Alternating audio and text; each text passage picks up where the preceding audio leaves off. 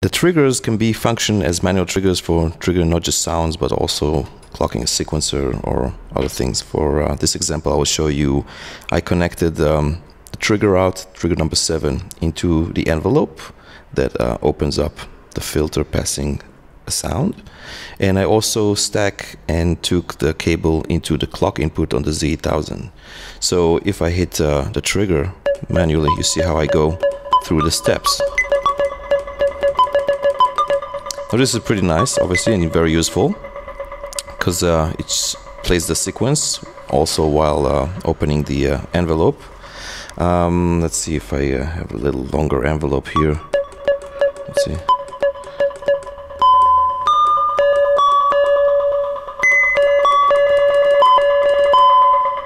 Okay. I also took another channel and I took it into the direction on the Z1000. So let's say if I go to this view and I put some notes here and hold this down, so you see it reverses the notes only when it hits this section.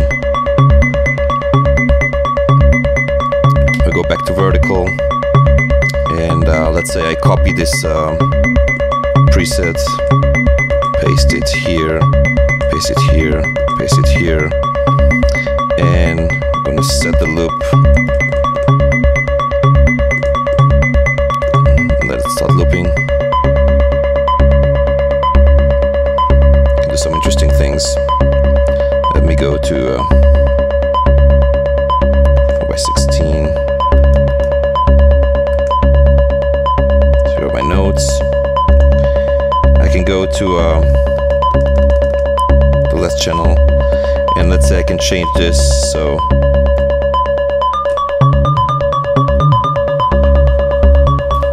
this is basically the reverse section. I'm applying along a gate by holding those buttons, and you can see how the sequence is moving back and forward. I can maybe break this off.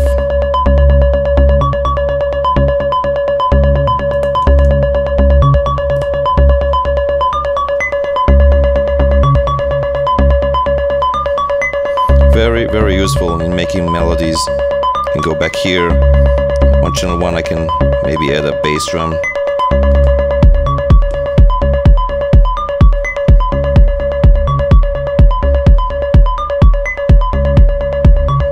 Go into channel 3, let's add some.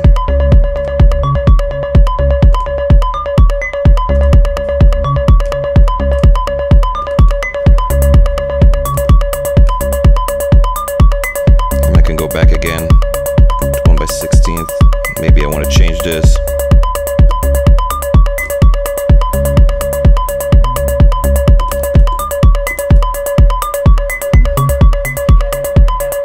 Can go here and maybe drop some notes off.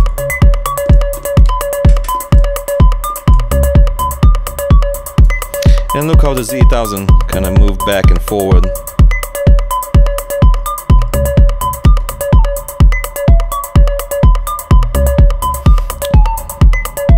The Z1000 is the one who provides the pitch content for a sequence. Remember, circadian rhythm is a trigger sequencer, trigger and gate sequencer. Okay, so you can see how useful the gate section is to create all kind of interesting movement in the sequence.